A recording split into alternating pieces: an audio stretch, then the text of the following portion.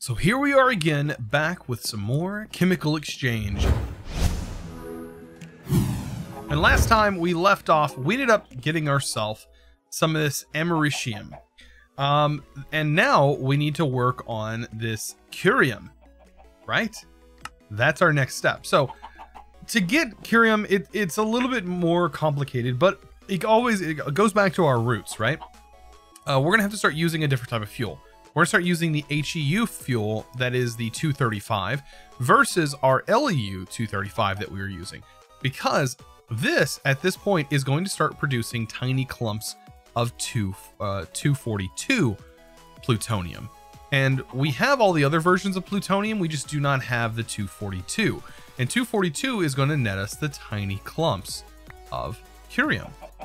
And we can kind of take a look at how that's going to work. You see this depleted fuel right here is producing these things. Well, this depleted fuel is that LEP fuel that we need to make. This stuff right here. And this requires that 242 plutonium. We do have the 239, we just do not have the 242.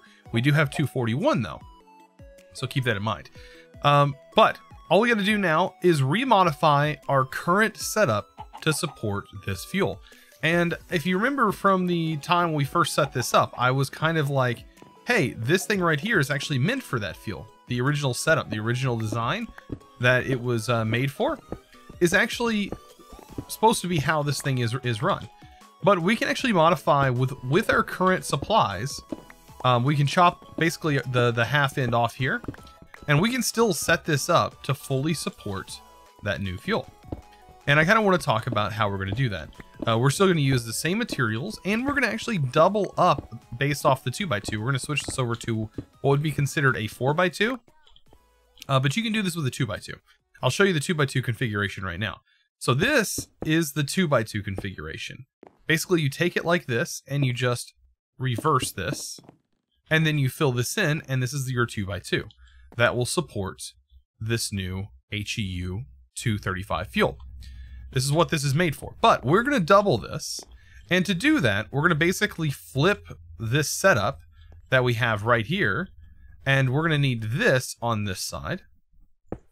Because these cooler parts have to be touching at least one cooler, basically, every time.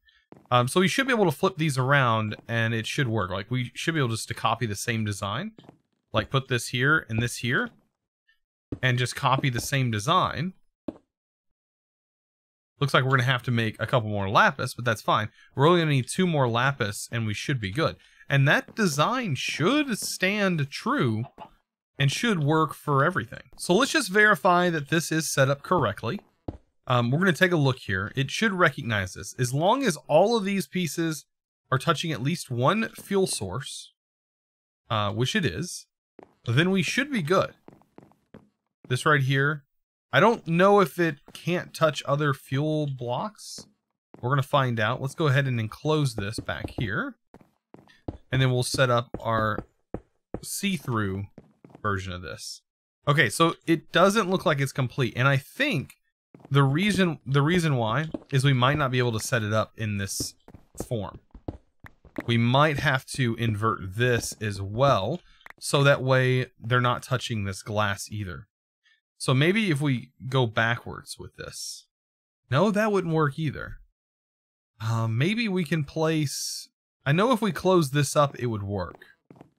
Trying to wrap my head around the ability for this to function the way I'm wanting it to. Maybe like this? Will that work? No, it doesn't. So maybe we will just go back down to our standard casing size. It could be that this is messing things up. I'm hoping not. That shouldn't really matter. So let's take this down to a 2x2. Because I know the 2x2 will work. So here's just our plain Jane 2x2. Filled off like that. And now it's recognizing the 2 cells. So what I think is... it says it must be adjacent to at least 1 reactor cell and 1 reactor casing. So in theory, this should work if we were to expand it. I want to see now that we have this situated like we do, can we still expand this? And say we flip this, we do a little flip-flop here. That is still connected to at least one here. This one would be connected to this on this side. That's still connected. We fill this with our reactor blocks. Just like so. And then cap this off. And is this not going to work? Oh, it does. Okay. So, yeah, this should work right here. And that should support 4 cells worth. And so, yeah, we should be able to plug that in. I was thinking that should work. It just had to be in a specific configuration. And I guess the other blocks were kind of messing things up. So, let's go ahead and try and make this fuel. So, this right here, we should have uranium 338. Do we not? Wow, how are we out of 338? Anyways, this is what we need though. And I think one is not going to cut it. So how do we get uranium 338? That's just your base uranium, is it not? With the isotope separator coming out of here? Yeah, the 338. I am so surprised. We have 338. It's right here. Ah. No, we're missing the 335. So we make a bit more of that, and we can get more of this just by processing some more uranium. So I'll do 2 for right now, just to kind of get things started. And we're going to see how this rolls. This might work really well. And it should produce a lot of power. So just with 1, you can see we have 240 left. We're at efficiency of 100%, and we're producing just about... We're producing 1920 RF, but we're producing almost 2000 RF per tick with this setup using this fuel. Not a bad setup. And I do like to kind of dress this up. I like to make it look, you can add different kind of blocks around it if you want to decorate your structure. And for me, I kind of like adding, you know, some slabs to make it look a little bit more rounded. I don't know. There's not too much you can do to make this thing look better, other than literally this. So we have that depleted HEU fuel that we were needing earlier. All I have to do now is kind of break it down and get this process started. So with this broken down, we now get those tiny clumps, but we're going to need a little bit more. This is exactly, I mean, this isn't enough to complete everything we need to complete. Like we definitely need a bit more. This is only going to get us 2. We technically need, I guess, 3 depleted worth before we even have enough plutonium 42 to actually probably need more than that to be able to get what we need. Well, we have 5. So maybe we only need 1 more. Huh. You know what? Let's see. We might, with just 1 more, have enough to do this. It's only gonna be 3. You know, actually, no. We'll need 2 more. So that's where I am currently working on processing all of this up to make sure that we have the right amount. So we only need a couple more of these processed, and then we should be good. Right. So this thing is burning through. Just takes a few minutes every time. I think it takes like 14 minutes for each one or something like that. So I've just kind of been hanging out, watching some videos, kind of getting some things done. But I do think there's some things I really need to do. I need to redesign my base. This is getting just nasty. There's just things all over the place. Nothing makes sense. And it would actually give me an excuse to utilize this space over here a little bit more. Maybe. There's definitely a few things we could potentially do. So to make my current cleaning up situation a lot easier, I think it's about time I get myself a Swift Wolf's Rending Gale. This is going to give myself creative flight, which is going to be really nice. There's also a couple other things we're going to need that involve ProjectE, and that is going to be getting ourselves our first little Klein star, which should be really easy actually to obtain. We're going to need 8 of these. And really, that first little Klein star is going to be way more then we're going to need to run that Swiftwolf Rending Gale. So we just need to combine that. Oh, it's actually Mobius fuel, isn't it? My bad. Mobius fuel. So yeah, just Mobius fuel, surround that. There we go. We get ourselves a little Klein star. And the Klein star, if you put it over here, gets filled with EMC value. It gets filled with 50,000 EMC. And to make that Swiftwolf Rending Gale, we're going to need about 4 dark matter. We're also going to need ourselves some iron, which I think I have iron laying around. I hope I have enough iron. We have 2 iron. So I'm going to have to get myself the chemical combiner again. And of course it decides to rain right as we're working on all this. I'm just going to temporarily set this up with some conduit. Let's see, take some conduit here. And we'll plop that there. Perfect, that'll get this going. And I'll get myself iron. Yeah, I really need this Swiftwolf Rending Gale. It's very important. A very important thing to have. So there's our iron. We need a bucket that is going to have lava in it. Eventually I'm going to make my lava amulet, which is going to be really nice. But for right now we can get away with this. This is going to make ourselves an iron band. And then we should have enough feathers and stuff to make this Swiftwolf Rending Gale. And of course we can put this in here, I believe. It does have an EMC value. Oh, it's a current stored EMC value. I guess it doesn't have an actual EMC value on it. But this can actually go in your bottle slot. There's a couple different things we could do though. I'm trying to, if you hold shift and right click, this will actually use a little bit more EMC, but it'll shield you from actual projectiles and things like that. So it's really useful overall. And this can of course go in your ring slot. You can double click your spacebar and you can just fly around. Really, really handy to get some of that creative flight going. So I'm starting to get my setups cleaner and cleaner. Of course, over here, I want to keep my nuclear craft type stuff for the most part, at least till we get some major automation happening. But this is looking pretty good. This is looking pretty good just like it is. But we do have the depleted fuel right here. So of course, we're going to throw this over here. This should get the remaining amount that we need, I think, unless we're waiting for this final one here. But I think this will get us definitely what we need. And eventually this whole setup is going to be wireless. So we will have a wireless crafting terminal. We just don't have it quite yet. Oh yeah, this definitely will get us exactly what we need to make this fuel. Now this fuel should work in here. I'm going to cancel when this fuel is done reprocessing. I am going to cancel this, so all I have to do is just make sure there's no more fuels in here, and this will just run dry. And that's when we will replace it with this fuel. Now, this fuel should burn in here, no problem, right?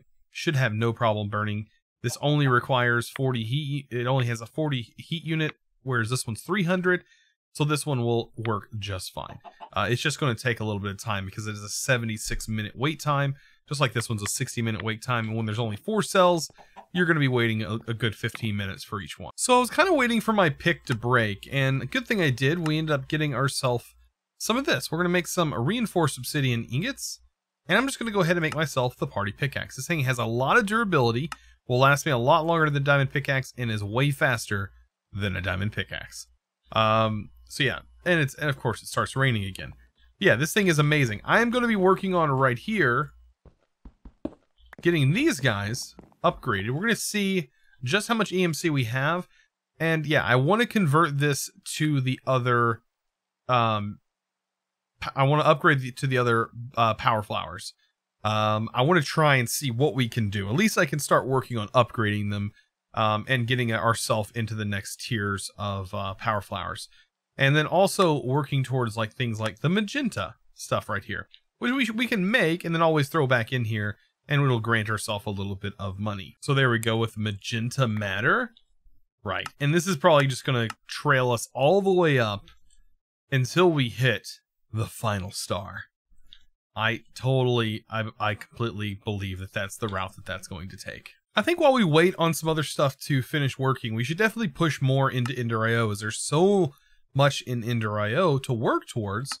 And one of those things is going to be a obelisk. So I'd really like to get myself an experience obelisk to go with our mob farm. And I plan on upgrading our mob farm very soon. So once we get our upgraded mob farm, we'll be producing a lot more money and we'll be producing a lot of experience, in which we're going to need that experience to put into Ender.io. So let's take a look at the obelisk, which actually I just found it right there, right here. So if we store that, there we go. We're going to need some things called solarium. We're going to need a soul cage, which is cooked up from some soul attuned dye blend. And this right here is going to require some soul powder, which we have to get, some more nether quartz, organic black dye, which we already have, and this organic dye here, which comes from twigs and prunings. And there's a couple different ways we can get those. We have a small chance of getting twigs and prunings this way, right? Ferns also have a 5% chance, but dead bushes do a really good job of granting us that. So we can actually utilize some of these saplings. Say we have like 95 saplings here. We can actually start the smelting process of those. I think it's in furnace mode only, or is it alloy? It's going to be in alloy mode apparently. I don't know why alloy is why it requires, or what it requires to do that. But anyways, this is going to be turning it into dead bushes. Just like that. And dead bushes are going to need to be sent over here. And it's going to grind itself down and get ourselves those twigs and prunings, which is exactly what we need. And we are going to need a few of those. So if we combine some hellish matter and some sand, we end up getting ourselves some soul sand. And we don't need too much of this, but we do need some gold. So we do have a good amount of that. And we're going to go ahead and alloy these things together.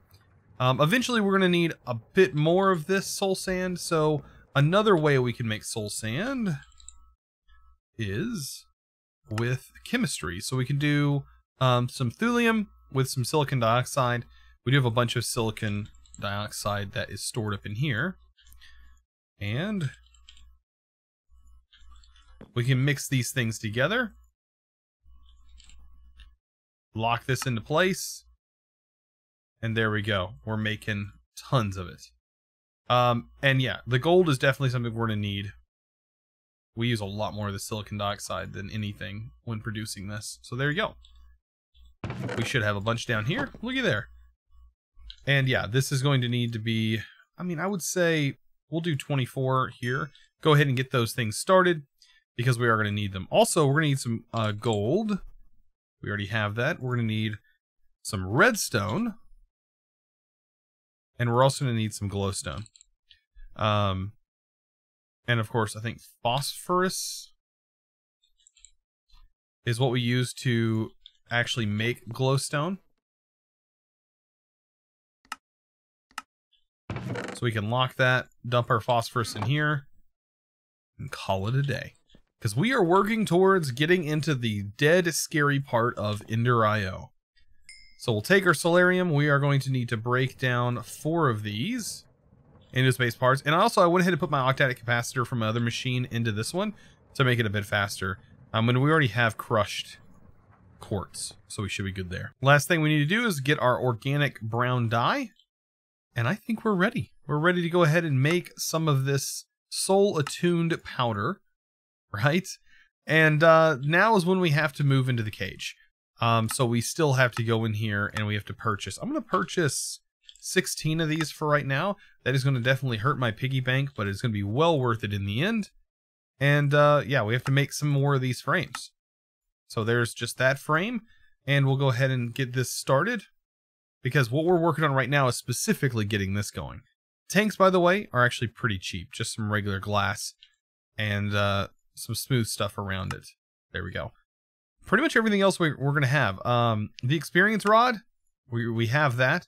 I don't know how much energetic alloy we have. I guess that was literally it. What we have right here is it. So I do need to produce more of that, which is this recipe right here. And this actually goes really fast when we have an octadic capacitor in here. It is super fast. And just like that, we have ourselves an experience obelisk. Right. So this experience obelisk, like I said later on, is going to be very helpful. We're going to end up moving it later on. What we can do here is just place it, actually, probably directly in the bottom here. Yeah, just like that. Of course, we'll disable this. but we'll have this pump directly into the bottom. So what we'll do is we'll say down, and we'll set that to fluid.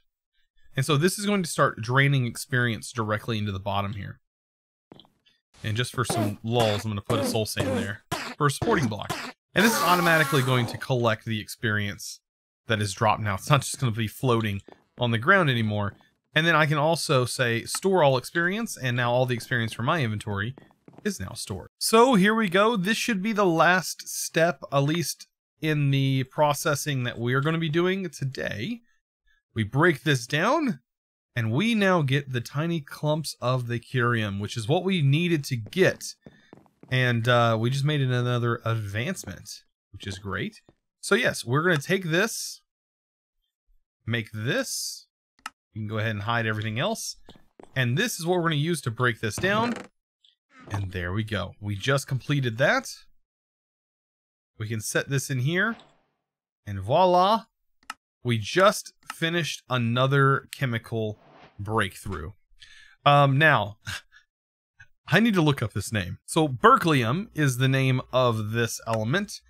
And yes, this is probably going to be another process. It looks like berkelium is the thing that we need to find. We need to find this isotope due to our reactor. And I'm sure that this is going to be another one of those things that is going to take a little bit of time to produce. And you can see I'm already looking at the fuels that are going to be required for it. If we dive deeper into this, we're going to find out that this right here is how we're going to have to make it. So I'm assuming we're going to have to go through the same process that we went, just a little bit deeper until we have enough of this curium of the 246 and 243. And I think we have the 243. Yes, we get a little bit of 243 each time we do that. And we get the 246 in the larger quantities. So this is what we're going to have to use in order to get further into the nuclear craft. We're getting there. We're getting there. It just takes a bit of time. So I'm definitely going to need to be processing some more of the base product. So with nuclear craft, we are going to need the H fuel, the HEU, and we're going to need to basically process some more of the HEU fuel and break down some more uranium, get some more of that stuff done. And we'll definitely have these processes done before you know it. Guys, I hope you enjoyed today's episode. If you did, don't forget to click that subscribe button if you haven't already, and also give this video, guys, a huge thumbs up. I really appreciate it. I'll see you guys in the next episode. And as always, thanks for watching.